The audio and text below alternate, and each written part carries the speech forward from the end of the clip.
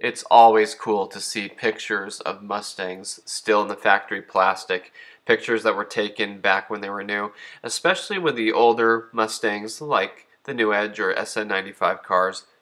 Because let's face it, back then people weren't walking around with phones that had really good cameras on them. So to get a picture like this, someone had to physically bring a camera into work and take the pictures. And so it's kind of something that we take for granted now because anybody can just whip out a phone and take a picture. But back then it wasn't so readily available. And so I'm very glad somebody took these pictures because it's fun to see, in this example, a Bullitt Mustang or a pair of Bullitt Mustangs that were ready to be shipped out. So I had some fun studying these pictures for a minute.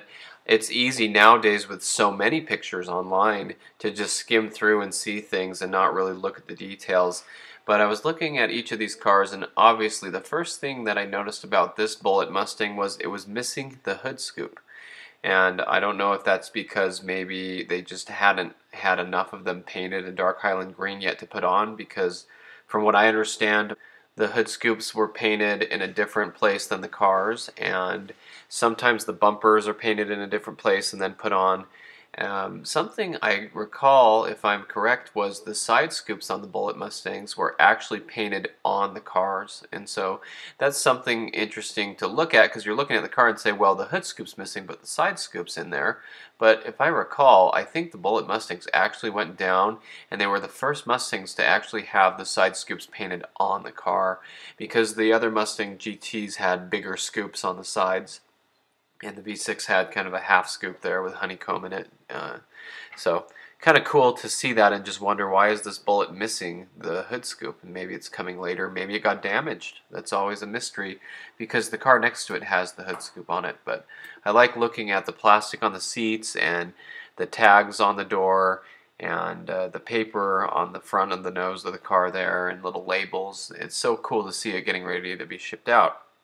So here's the other car, and it has the hood scoop on it, and it doesn't look like it has plastic over the seats. But if you look at the cars, you will notice that they do have all the Bullitt specific pieces, such as the pony and the grille that has the black corral around it, as opposed to the chrome ring around the horse that the GT and V6 Mustangs had. And you can see the C-pillars and glass are correct. I've heard that Bullitt Mustangs and Mach 1s have escaped the factory with the incorrect pieces on them at times, and so that's kind of interesting to see. But looking good. Looks like the Bullitt wheels, brakes, everything's there, of course. Pretty fun to see, and I believe these were some of the earliest Bullitt Mustangs produced.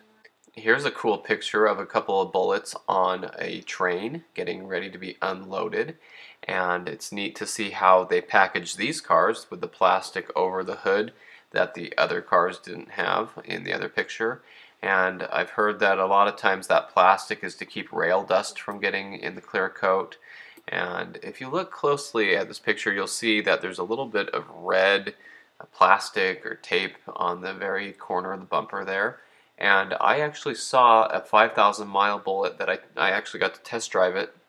And when I was driving around in it, I noticed that it had a little bit of blue plastic coming out that was still there from when it was new. And so I don't know why it would have had blue instead of red, or if they changed things. That's always fun to get into the details if anybody knows the details about that and say, oh, you know, specialty Mustangs had the red, or maybe they ran out of the red, who knows. But kind of cool to see it on a rail car like that.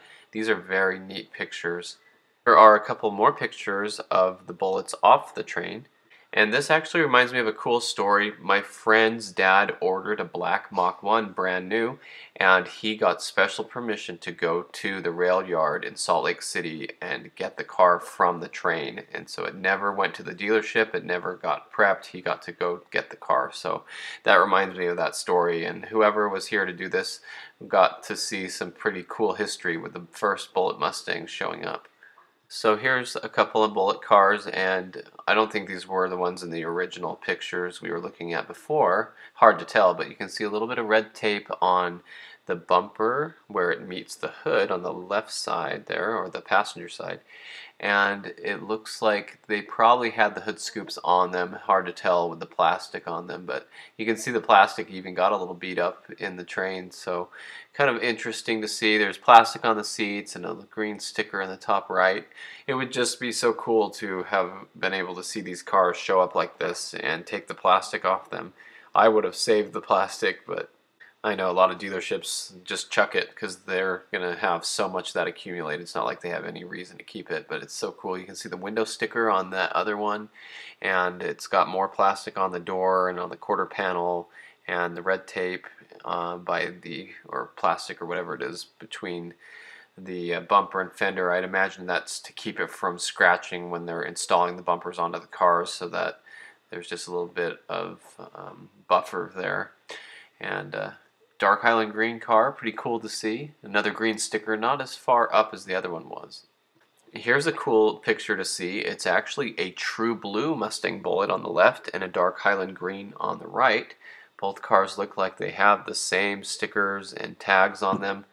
Of course, the true blue Bullitt is special to me because I own one of these, one out of 722 produced, and so really neat to see a blue one, and it looks like it has the blue plastic where the quarter panel and the back bumper meet by the taillight there, and just the factory plastic for shipping the car. Looks pretty cool.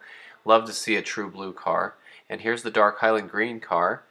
It actually looks like it has white plastic where the bumper and the quarter panel meet by the taillight there, and the little foam pads there on the door where you open the door so that it doesn't hit things. I think that's what it's for, but really cool to see a green Bullitt there.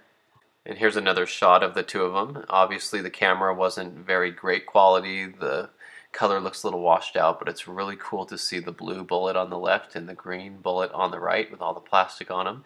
That must have been exciting for whoever got these cars. So over 20 years ago, here we have some pictures that survived. Really fun to see, so I just wanted to share these with everybody and just look them over.